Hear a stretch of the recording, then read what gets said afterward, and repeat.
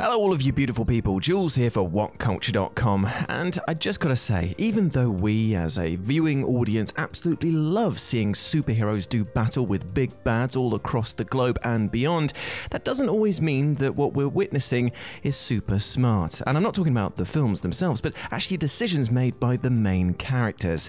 So let's take a look at some rather questionable decisions. As I'm Jules, this is WhatCulture.com, and these are the 10 dumbest decisions in superhero movie history. Number 10. Killmonger doesn't confirm T'Challa's death. Black Panther. For Black Panther's first 2 acts, practically everything goes right for the villainous Eric Killmonger. He insinuates his way into Wakanda by offering up the bodies of Ulysses Klaue, who he himself killed, before revealing his true identity as T'Challa's cousin and then challenging him to a fight for the throne. Killmonger then kills T'Challa's confidant, Shuri, and easily defeats T'Challa in the ensuing fight. But rather than snap his neck or stab him to death, he makes the conscious and rather idiotic decision to throw him off the edge of a waterfall instead. Now, I don't know if he's played any of the Tekken games, but that doesn't tend to work, and that was a bloody volcano. Sure, you could argue that T'Challa's prospects of survival were incredibly slim, but is it really expecting too much of a guy called Killmonger, who marks his own body to count his confirmed kills no less, to actually confirm the damn kill?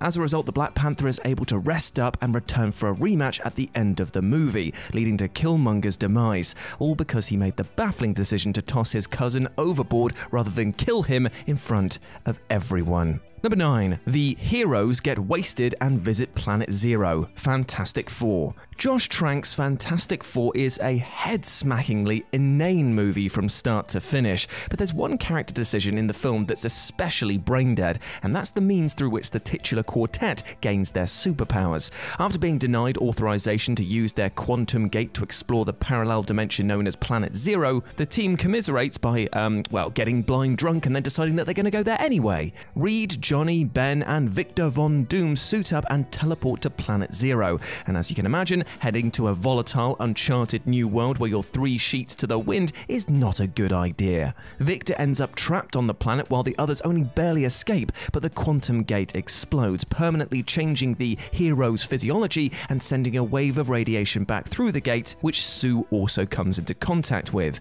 You can almost sense what Trank was going for here. His original version of the Fantastic Four was much more of a horror film and was actually inspired by David Cronenberg's sci-fi classic The Fly.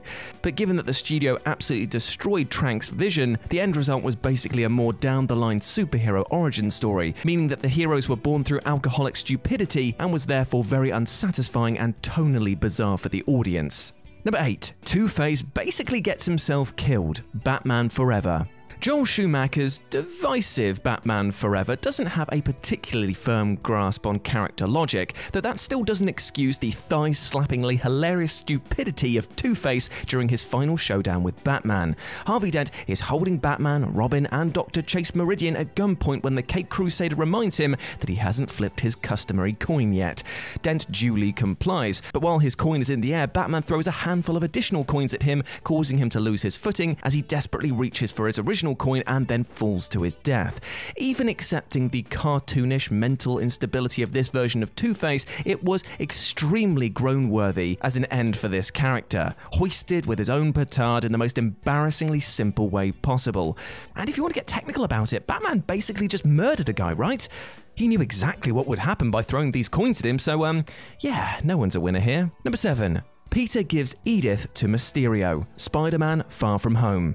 Now, Peter Parker gets a lot of justifiable slack for being a young, naive kid, but even so, his decision to give Tony Stark's Edith technology to Quentin Beck, aka Mysterio, shortly after meeting him was, just baffling. The film makes a decent effort to depict Beck as a suave and charming, cool uncle figure for Peter, and Peter's desire to put superhero shenanigans on the back burner for a while is palpable, but maybe this should have been run by Nick Fury, Maria Hill, or anybody else first? Obviously, the post-credits scene reveals that Fury and Hill were being impersonated by the Skrulls, and therefore their lack of typical wisdom is kind of explained, but even so, it didn't require a preternatural level of intelligence to appreciate that giving such power to a newbie on the scene was a tad risky.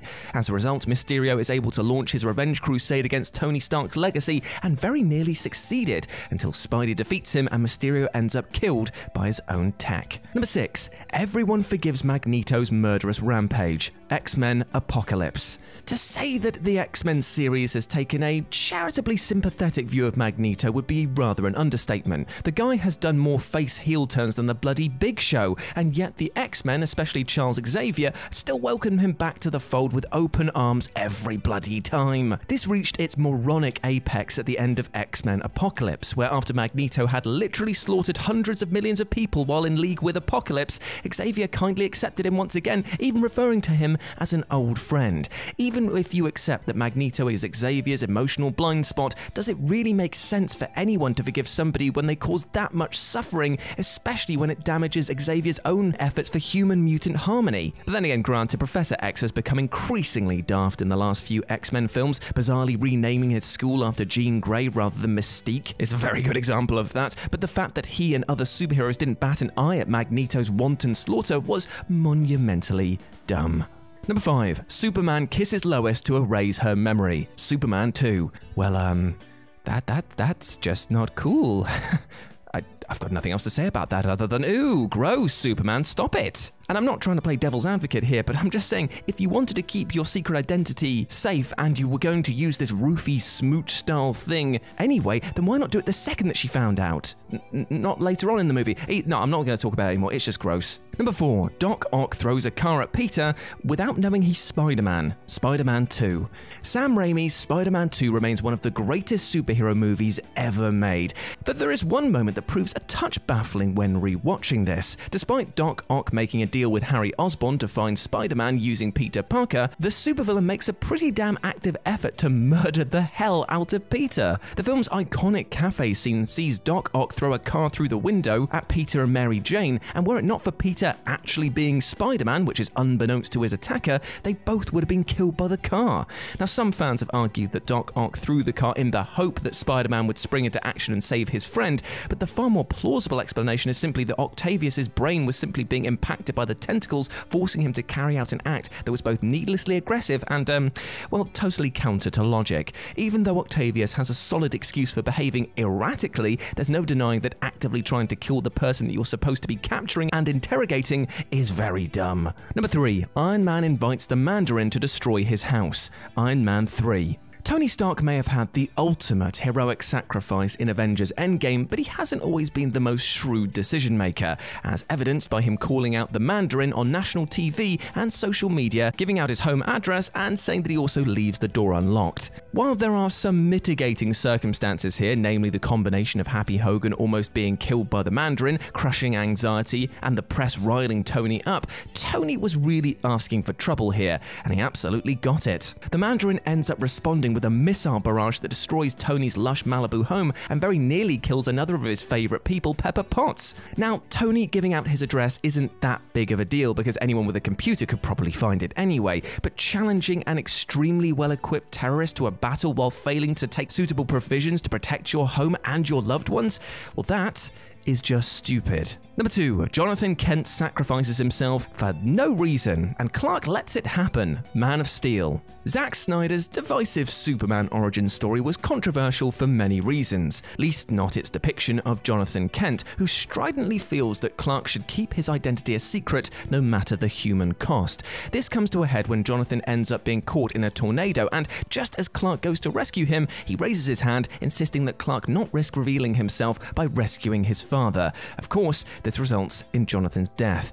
Now, the idea on paper isn't awful by any means, but the execution is laughable because it doesn't make any sense. Also, could maybe Kevin Costner have tried to look a little bit worried about his own demise? No, fair enough. No one gives a toss in this film about dying. If you've watched some of the scenes, seriously, everyone's just like, oh, time to die, is it? Oh, bro, nice. Clark could have saved Jonathan in a nanosecond while all the bystanders were distracted with, you know, the tornado. And even if you consider that Clark wasn't in full control of his powers yet, the logic still doesn't track that anyone in his position with his abilities would just let their father die. Snyder clearly wanted to up the moral ambiguity of Jonathan's death by veering away from the traditional heart attack scenario, and while it is an interesting concept, the clunky writing and unintentionally comic direction make father and son look like a pair of idiots. And number 1, Diana and Steve recruit a PTSD-riddled alcoholic, Wonder Woman. In Wonder Woman, Diana and Steve end up forming a ragtag team of down-and-out soldiers to help fight their battle, including a PTSD-afflicted alcoholic marksman known as Charlie.